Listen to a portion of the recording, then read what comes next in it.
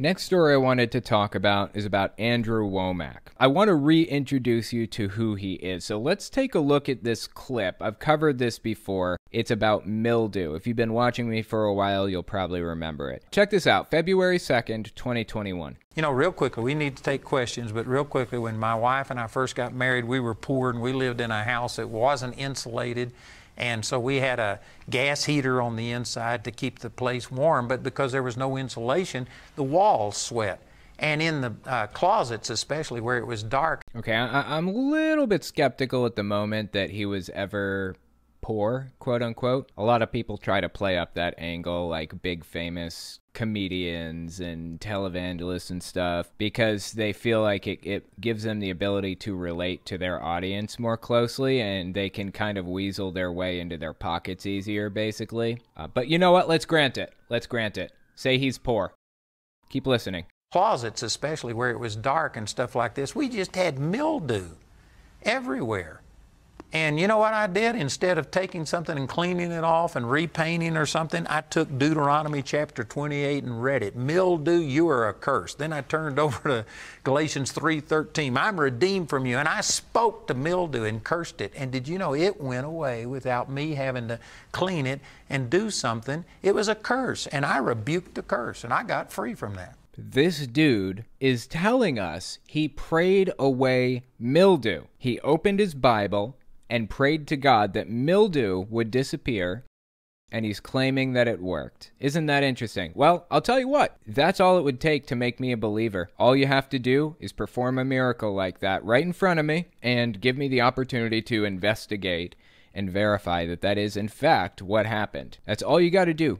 Show me a hard example that's irrefutable, and I'm a believer, man. You converted me to Jesus just now. That's what you did. That's all you have to do to convert me. It will take a miracle that you can prove was the result of your prayer to Jesus Christ, and Jesus Christ irrefutably answered your prayer in a real tangible way that's verifiable. Isn't it interesting that none of these things are ever real and verifiable and in person or on camera? Isn't it interesting how we can never prove direct causation between the two? If Jesus is in your life so much that he's willing to eliminate mildew for you if you pray for it, this should be as simple as calling me on the phone, telling me that you're about to pray for somebody's limb to be regrown or something, and then just watching it happen right in front of you. Should be that simple, right? Why don't they ever do that? If you were unfamiliar with Andrew Womack, let me give you a little bit more background on some of his beliefs. This one was from mid-November 2020, immediately after the election. So Donald Trump had just lost, and it was verified by this point. If you weren't paying attention to the election at the time, I remember what happened. It took a while. We didn't know who was going to win for a while, a few days at least, maybe even a week. I don't think Biden declared victory for a while, but eventually it came to the point where Trump simply didn't have the votes necessary to win. That's just what it was. So Biden came out and declared victory eventually. So this is mid-November when this clip came out. This was the point at which we realized that Biden won unequivocally. That's just what it was. But it was kind of before the Republican narrative had been set about election fraud and all that stuff. So listen to what Andrew Womack has to say on the subject of the election right after Biden wins. I heard a leader in the body of Christ say that God sovereignly puts in the president. And so if Biden winds up being the one, then God is the one who put him in. And man, I just hate that. I disagree with that 1,000%. Is that because you had just heard that Biden won? Is that why? I would be willing to bet that if Trump had won the election, you would be saying that too. And let me just give you one scripture that if you believe the Bible, it disproves that. And that's Hosea chapter 8, verse 4, and it says, "And they have set up kings, but not by me. They have made princes, and I knew it not." I mean, right there, the Lord just clearly says that I wasn't a part of you putting this king in. I'm not. Well, that was a narrative. That was part of a story that was being told at that time. That's not describing how the future was going to be. A lot of televangelists like Hank Kunneman, Johnny Enlow, Kenneth Copeland, and a lot of others believe that God has his hands directly in what is happening in the United States right now in the U.S. government. If you pray for a political leader to win an election, God will make sure that his guy gets in. That's what they believe, and they've said as much. What you just quoted was a cherry-picked verse from a narrative, like from a story that was being told in the Bible. Past tense, not present tense or future tense. Sounds like a justification or a post hoc explanation for what happened. Sounds like an explanation for why Biden won when you were hoping and praying that Trump would win. You putting this king in. I'm not the one who put that prince there. God doesn't put people in who are going to kill and expand the killing of babies by the millions, even babies that have been born alive. He's not the one putting in people that are pushing the LGBTQ agenda and causing social upheaval. He's not the one that's putting in people that are going to socialize everything and radicalize it. That's not God. Do you ever consider the possibility that actually the Democrat presidents, or like Biden, for example, aren't doing any of those things? They're not trying to socialize the country. Biden has nothing to do with Roe v. Wade. That is the law of the land right now, and the Supreme Court has the ability to reverse it. But that's not what Biden is doing at this moment. I honestly have no idea where this dude's head is at, that he would come at this situation from that perspective. I mean, this is pure propaganda from beginning to end. He can't believe what he's saying, can he? Honestly, like, do you think that he really believes what he's saying right now? Or does he realize that he's full of it? I mean, it's an age-old question. Is the televangelist a scam artist? Or do they believe their own lies? It's hard to know. I think people that practice faith healing, like Kenneth Copeland, for example, they know. They know they're lying. They know they're full of it. I don't think every televangelist is like that, though. I don't think that they all are. I'm not as cynical about all of them like that. Like, this guy is definitely a televangelist, and he's pretty high up there. But I'm not sure how cynical I am about him yet. Let's watch the next clip and see if my cynicism goes up for this. The next one came out mid-January 2022. Reasonably new. I tell you, partnership in the gospel is the greatest thing you can do. When we get to heaven, I can guarantee you there's not a single one of you that's going to be saying, I wish you hadn't have encouraged me to give so much and that I'd have got my 5th flat screen TV and that I would have had more jewels and fancier clothes and a nicer car. All that stuff will be gone. It's only what you invest in the kingdom that is going to benefit you for eternity. You're going to come up to me and hug my neck and kiss me and say, thank you, thank you, thank you for getting that money out of my pocket.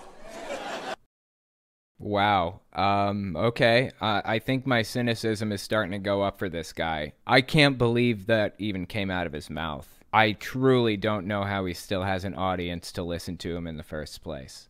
But people believe this guy. They buy it. They eat this up. They agree with him. You know what this reminds me of, actually? Do you guys remember forever ago, Kenneth Copeland was having a conversation with a guy named Jesse Duplantis? Let me find that conversation. Hang on. Shoot, I'm trying to find the clip.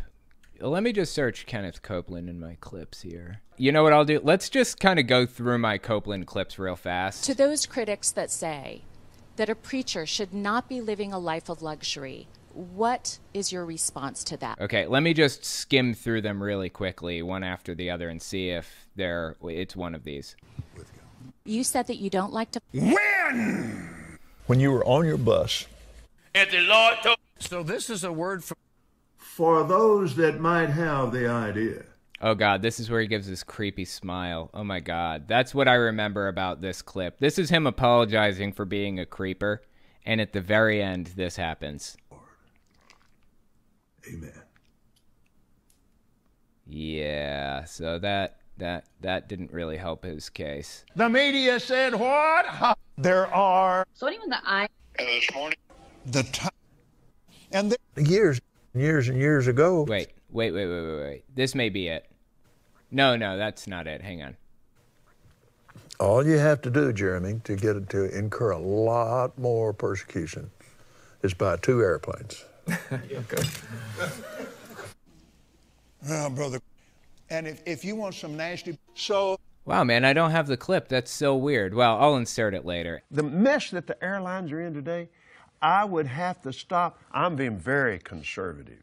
At least 75 to 80, more like 90% of what we're doing, because you can't get there from here. It's impossible. Right. This dope-filled world, right. And get in a long tube with a bunch of demons. Right. That's exactly the And it's deadly. And it works on you hard. It really does. He had this conversation with Jesse Duplantis. That's who the other guy was, right? This reminds me, what Andrew Womack said here, this reminds me of a line that Jesse Duplantis said recently. So Duplantis is holding this fundraiser with Kenneth Copeland, mid-September 2021. They're trying to raise money for God, quote unquote, for more private jets, basically. And Jesse Duplantis says this on the fundraiser. I honestly believe this, that the reason why Jesus hadn't come is because people are not giving the way God told them to give. You see what I'm saying? Wow. I mean, when you... Oh, look, there's Kenneth Copeland right there on the right. And Lance Wallnaw. I didn't realize that they were close. If people would call this number and put this victory all over the world on every available voice, every available outlet, God, the Father, he would say, Jesus, go get him. Yeah. Because you see, he wants to see us as much as we want to see him. You see what I'm saying? And so what has hindered all these things is, it's because people are not doing in the financial realm, because we live in an economic world, what God's called them to do. So donate harder if you want Jesus to come back. Jesus won't come back until you send me your money. That's what Andrew Womack just reminded me of. That line right there. That is one of the most underhanded, dirty things that you can do to your audience, in my opinion. Take advantage, fleece them like that, and convince them that their eternal souls will be safe if they send you money. That is evil, dude. That's evil. And look at all these pastors up here with Jesse Duplantis at this fundraiser. Anthony Murillo on the right here, I think. I've covered him a couple times. Hank Kunneman, Lance Wallnaw, Kenneth Copeland. I think this guy is one of Kenneth Copeland's hype men and also son-in-law, married to his daughter. That could be incorrect, so don't take my word for that. And then Jesse Duplantis on the left. All of these people, to some degree, have practiced faith healing and, all of the traditional scams that televangelists practice. It's absolutely wrong. Absolutely wrong. So anyway, back to Andrew Womack. In my opinion, he's cut from the same cloth. He said the same things that they've been saying for years. Send me more money if you want Jesus to come back sooner. You'll thank me for pulling that money out of your pocket one day. This one is from mid-March 2022. Check this clip out. I believe climate control is nothing but a ruse of the devil.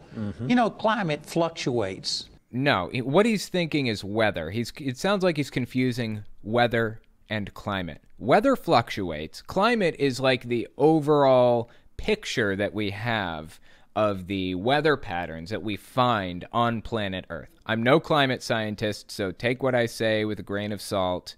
All I know is what the experts have told me. I always defer to experts when talking about these issues. But this guy has some interesting ideas on climate. We haven't even gotten there yet. Keep listening. And I've seen graphs on this thing, and they are attributing this to man-made climate change, and they're using this as, I believe... Wow, dude. Man-made climate change. I thought the Republican Party gave up on that narrative. It started out, climate change isn't real in the first place, with people throwing snowballs around in the Senate chambers to prove that climate change isn't real. You guys remember that? In case we have forgotten, because we keep hearing that 2014 has been the warmest year on record, I asked the chair, you know what this is? It's a snowball. And that's just from outside here. So it's very, very cold out, very unseasonal. So here, Mr. President, catch this. And then it switched to, okay, sure, it's happening, but there's nothing we can do about it. It's not man-made. And I thought that it switched to just climate change is evil and we're not going to talk about it anymore. But it seems to me that he's leaning on the it's not man-made bit, or there's nothing that we can do about it bit. Does his audience even require logic? I'm starting to think they don't.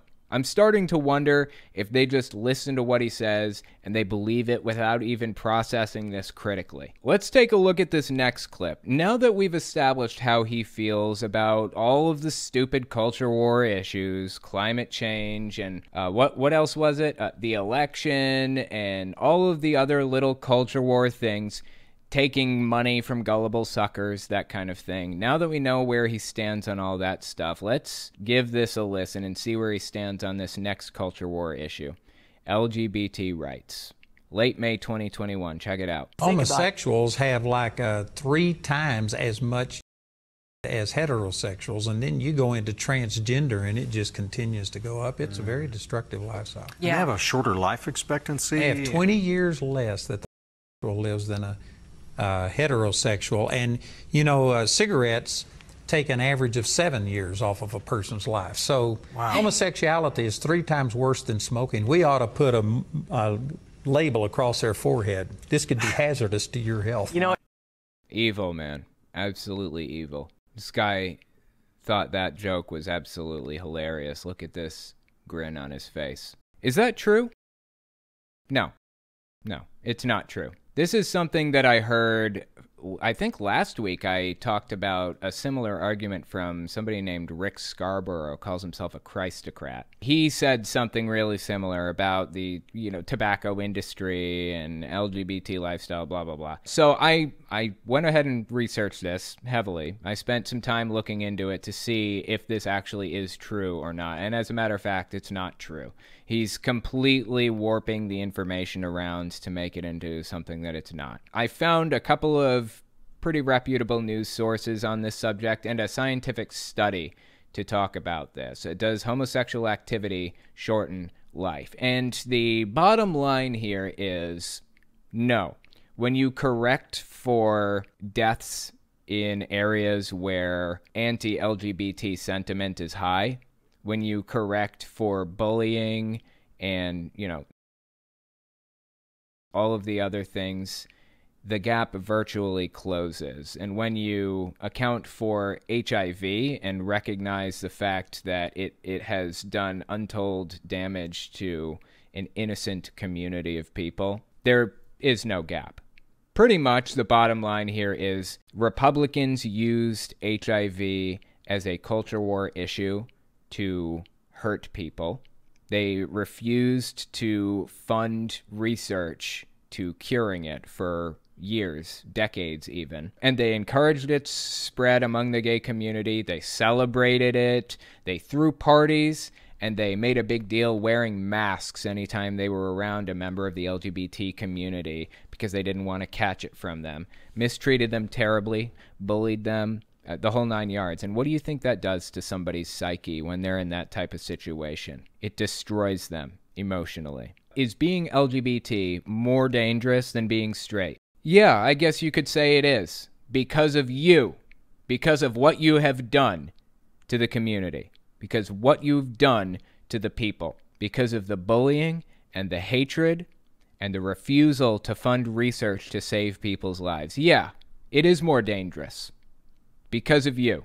That's the bottom line. That's why it happened. So, thank you, Andrew Womack, for making everyone's lives more miserable. So that brings us to our next clip. This one came out early April 2022. He was talking to his audience, and he had something weird to say. So check this out. We decided that we were going to take Colorado back. Colorado is a very liberal place, and so we've got a thing in place, and during the last election cycle, we started with the school boards, and we singled out 5 districts in Colorado, and we put out 417,000 voter guides.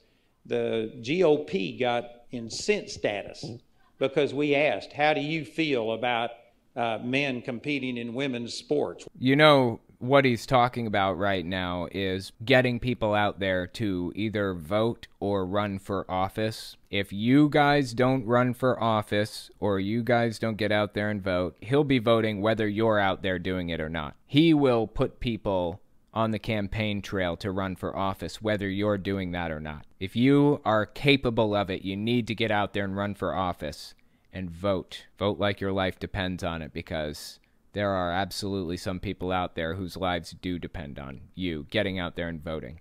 Seriously. Just keep listening. The GOP got incensed status because we asked, how do you feel about men competing in women's sports? What do you think about critical race theory? And they did not want those things to be public. Maybe because it's obviously biased culture war BS. We asked all of the candidates, Democrat and Republican, and we put out these voter guides, and out of 178 people that we were supporting, we got, I may get this wrong, but it was somewhere around 78 or 80 of them elected. So according to Andrew Womack, he got 178 people to run for office, and 70 or 80 of them won their elections.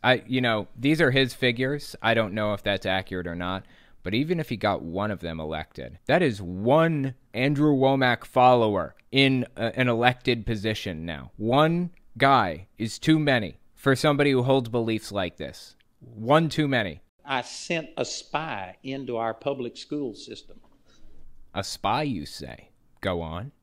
To check out what the books are. And I got a list of, I think it was 54 books in the Woodland Park school system. And this is a small place, 7,000 people in the community. And there's 54 homosexual books that we know of. And I got a list of that. And I've got people that are on my staff that go to every school board meeting, and as soon as we get them looked at so that we can defend what we're saying, we're going to stand up in the school board. Dude is literally trying to get books taken out of schools. How does he defend this? I thought this was the freedom of speech crowd. What happened to that? What happened to freedom of speech and freedom of expression? Only when it's convenient for them and no other time. We also ran, and we now have a number of our Caris graduates that are on school board, and we've got Christians in places, and praise God, we're seeing things change. So incredibly heartbreaking that we have people like this putting people into office. This guy has some weird, deep-seated problem with the LGBT community, and I genuinely do not get it. I really don't. He's from an older generation. This is long before anybody could even imagine gay people getting married. Like, people from this generation didn't even see that one coming because it was so completely outside the Overton window when they were younger. And then it just kind of snuck up on them in their eyes. They feel like it just snuck up on them. All of a sudden, around 2015, gay marriage is legal. Boom, just like that. And it just eats them up inside. I just do not get it. I don't get it. And now they're putting everything they have, every spare penny, every spare moment of their lives is going into regressing, going backwards, reversing progress in the U.S. Now, they probably aren't going to be able to reverse progress on gay marriage. I seriously doubt they're going to erase that. But out of spite, they will do everything they can to reverse progress everywhere else. We gotta fight this stuff, man. We gotta fight this stuff. We gotta get out there and vote. We gotta get out there and campaign for people. If we aren't running ourselves, phone bank for some official in your area, some candidate. You gotta do it. Because if you don't, this guy will be out there doing it in your place.